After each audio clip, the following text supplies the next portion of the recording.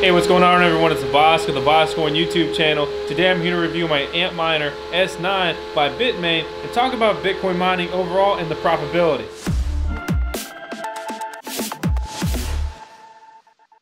Hey everyone, welcome to the VoskCoin channel and my latest upload on cryptocurrency. VoskCoin's a crypto channel. Hit that subscribe button if you haven't already and hit the thumbs up on this video if you enjoyed it, or really just if you watched it anyway. You know what I'm saying? But let's talk Bitcoin, let's talk Antminer S9, let's talk mining, profitability, all that stuff. So last 3 months, you can see Bitcoin was freaking killing it in December, and we kind of been on a downtrend since then. But guess what's not on a downtrend? The Bitcoin mining difficulty. I've got a video on the channel. If you just come over here and go to the search bar and search difficulty, then you'll get that video. I'll also have it in the description to make it a little bit easier for you, but I go over difficulty and how that affects you in that video.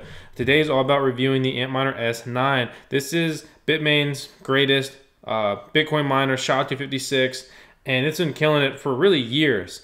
And with that, a lot of people are speculating that we're going to have a new model coming soon. I don't know. But what I do know is that they've released a lot of miners recently. And specifically, they've got the 13 terahash version for sale right now. But let's talk specs. If you don't already know, your hash rate is, these numbers right here. 13.5 terahash. Most Antminer S9s are the 13.5 terahash versions.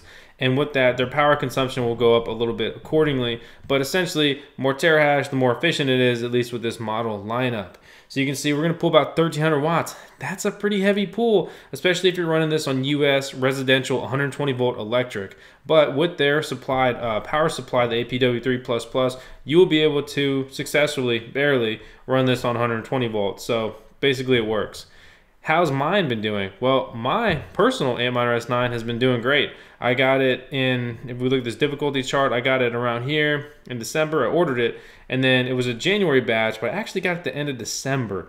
And since then, I've been mining, haven't had a single problem with it. So let's log into the Antminer S9. On that topic, the Antminer S9, you only log into it remotely through your browser. So you're going to log into your router. Easiest way is just to log into your router, look at the devices connected to it, and it'll say Antminer. You grab that IP address, copy and paste it in your browser, and then it'll bring you to a page where it says, hey, you want to log in? And you're going to put root as your login, and then root as your password, and you'll be in. Well, you click over here to miner status, and this is what you're going to end up with. You can see how long I've had the Antminer up. I moved it to get a better shot with the intro video that you saw, but otherwise its uptime was like, I don't know, like 10 days or something. Thing just runs and runs and runs.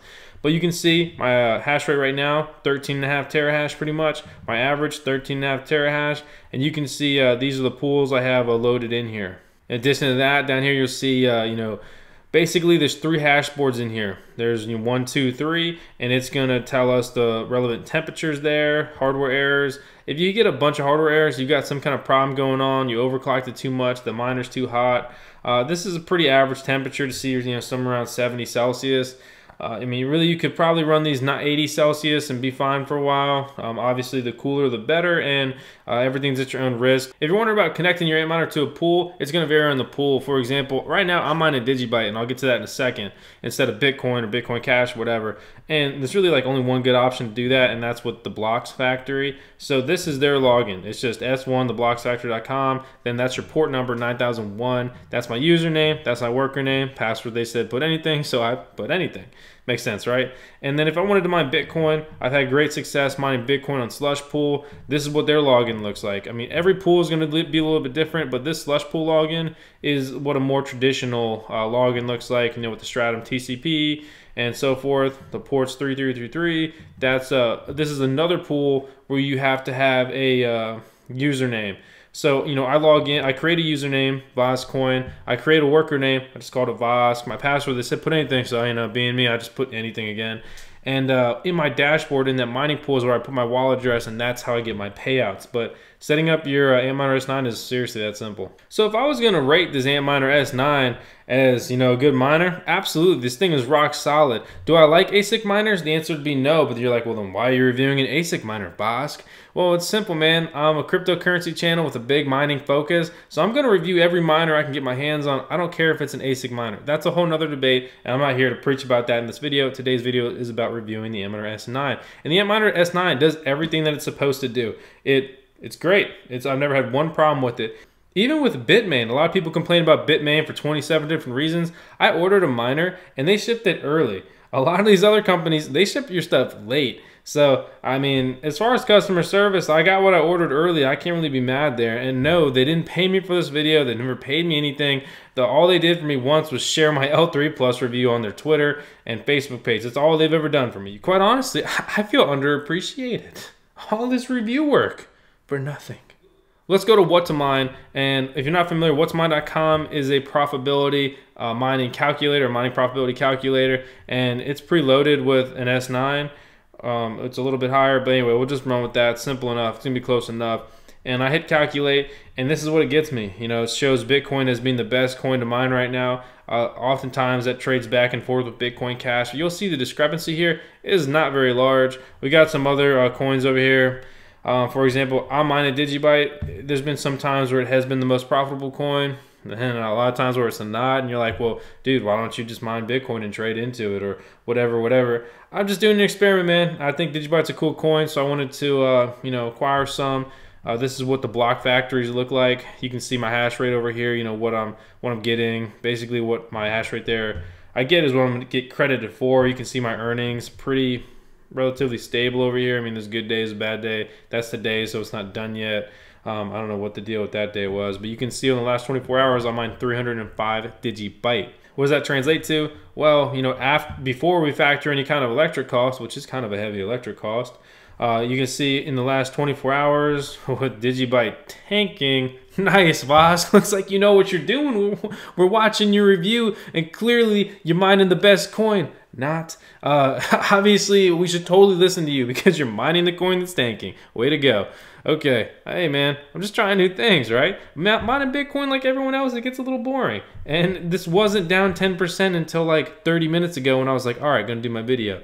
But anyway, I digress. $8.73 per watt to mine. That's a little bit lower than I'm supposed to earn. Let me hit calculate. Whoa, wow. And Bitcoin just fell off a cliff. $9,500. Looks like, wow. I know I'm supposed to be doing a video here, but between when I started shooting this video and now, Bitcoin's dropped like $10,000. Not to motivate you or unmotivate you to get an Antminer S9, but I'm a pretty transparent dude, and that's what just happened. I don't care if you guys buy the freaking Antminers or not, but speaking of that, I will have links in the description. You know, these are on Amazon. I'm not the seller or anything. I'm just giving you guys a realistic option to get these. You can order from Bitmain. They accept Bitcoin Cash and USD wire transfers last time I checked, which is recently. And then on Amazon, they're about $3,000 shipped with the power supply, and you can use a credit card. So, you know, I'm not recommending them. I'm actually kind of recommending against them. But if you want to do it, then there's your option. Other than that, guys, I mean, that's all there really is to it. The Antminer S9 is absolutely a good miner, and the rumors are that Bitmain made more money than NVIDIA last year. What? That's what they said. So anyway, you know, they've got this S9, they've got the T9 Plus, they've got the V9.